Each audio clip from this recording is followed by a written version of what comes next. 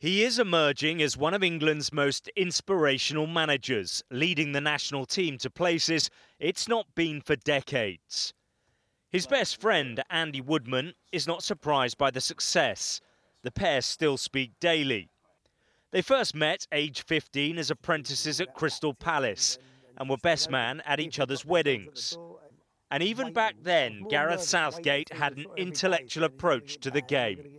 He's gone around Europe and around the world watching how teams develop and evolve and how other sports work together. So he's taken a very academic approach to it. Unbelievably academic. People have no idea of the sort of hard yards Gareth's put in to study, learn, and that's Gareth.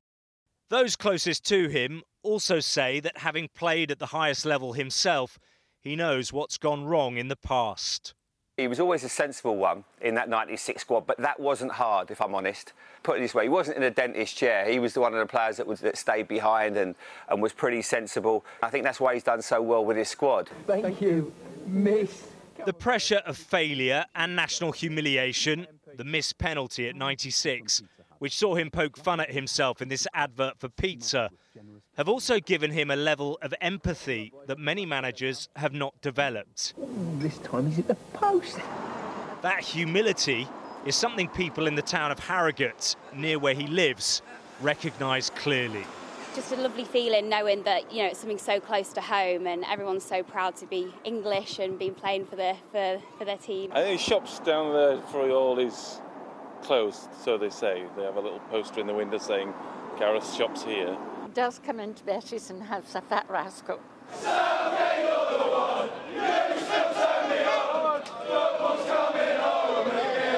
Sports psychologists say being able to connect with people has given Gareth Southgate a massive edge in moulding a national team that's often been riven by rivalries and fear. Over the last 15 years I've known him, trust, understanding and building relationships. That's what he's, as we're seeing, brilliant at. He's very good at football and he's a ruthless competitor.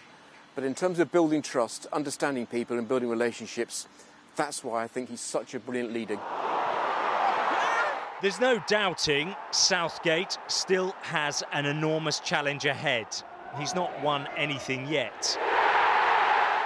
But how he's evolved from player to manager will hopefully give England everything they need to bring football home. Alex Rossi, Sky News, Bromley.